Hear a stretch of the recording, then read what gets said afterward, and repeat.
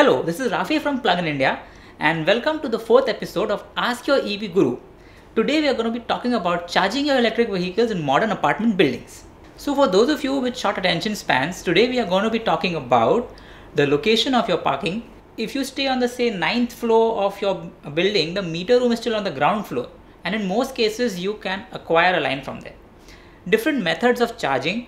Any regular electrician can install a simple 15 ampere socket for you, and in this video we are also going to suggest how to go about convincing an unwilling society to allow you to charge your EV by installation of some EVSE or maybe just an ordinary 15 ampere socket.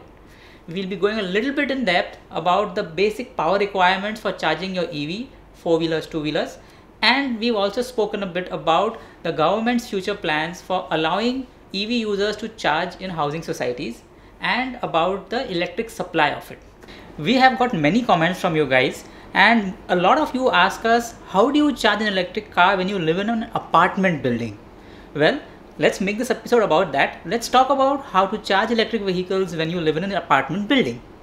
So let me clarify one point right away. There are no special permissions needed to set up an EV charging station at home or offices or commercial places. The Ministry of Power, Government of India has released a clarification on charging infrastructure for EVs with reference to the Electricity Act of 2003. The link to the description is given below. Please feel free to read it. Now coming to the question in hand, living in an apartment building and setting up a home charging unit can be a headache for EV owners, but it's not something that can't be solved. The main issue for most would be to install an electric socket that is near their parking slot. This should not be a problem, as most apartments in India have a small little room which houses electric meters for each apartment. The idea is to connect the socket near the parking lot to the meter room. However, there are other questions that arise which complicate matters. How far is your parking lot from the meter room? What if the meter room is in a level below or above your parking lot? How big a problem would that be? What if you have an uncovered parking lot?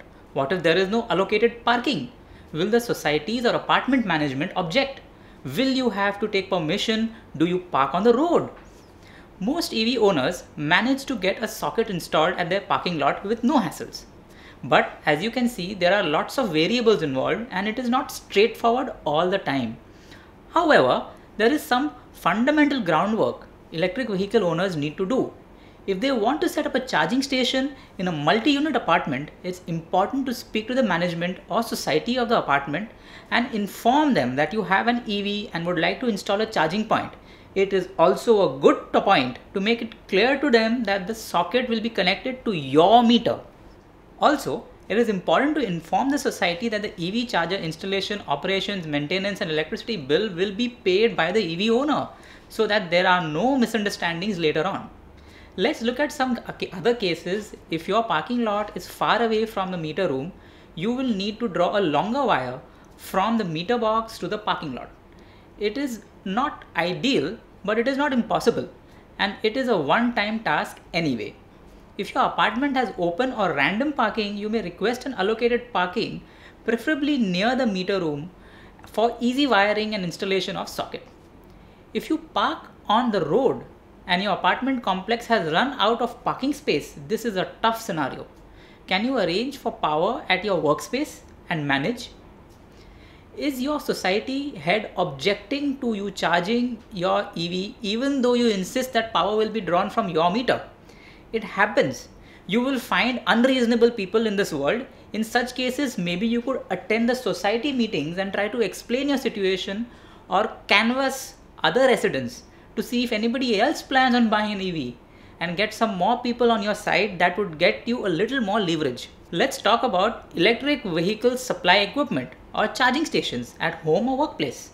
We have mentioned that sockets are good enough for most cases, but if you are an EV owner and prefer to take additional precautions by installing an EVSE, which will charge an EV in a safe manner, then the rules are still the same.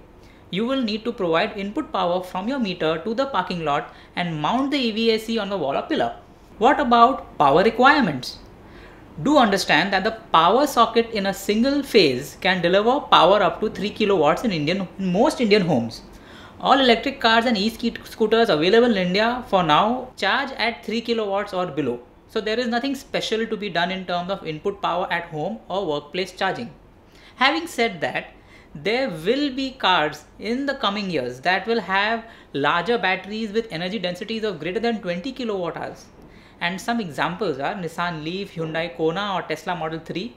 In these cars, charging at less than 3 kilowatt won't cut it, as it might take more than overnight to fully charge the batteries. So, for an electric car with a large battery pack, an EV owner would prefer to AC charge his or her electric car at a faster rate than say 7 kilowatts or higher.